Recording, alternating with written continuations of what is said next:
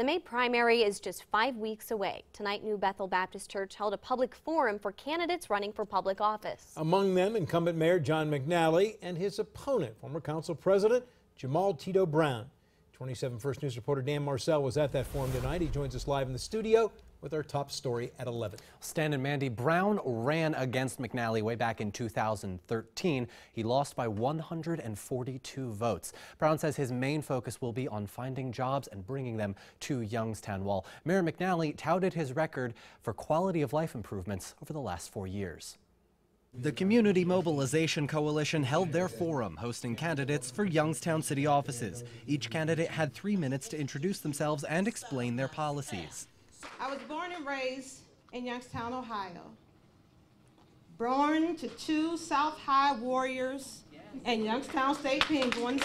Then panelists and audience members asked questions and candidates responded to them for 2 minutes. The heroin epidemic came up, as well as hiring minority workers and bringing a supermarket back to the city.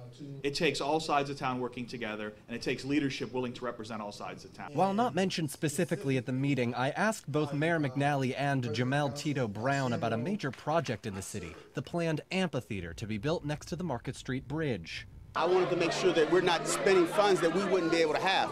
On Friday, Brown released a statement saying he was worried about the project. He says it's too much, too soon, and too expensive, saying he's worried about the $4 million federal loan the city plans to take out to partially pay for the project. That money, he says, may not be there with President Trump's recent budget cuts. And I thought it would be just a proactive move to say, listen, let's stop.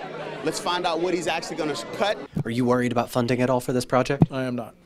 McNally says he's dealing with what's in front of him. I think some folks are skittish that the federal government is going to actually listen to some of the budget requests of the current president, which I don't think will be the case. Brown also made several comments about McNally's federal charges. McNally responded saying they had nothing to do with the election at hand and that it's time to move forward. Voting for that primary will begin on the 2nd of May.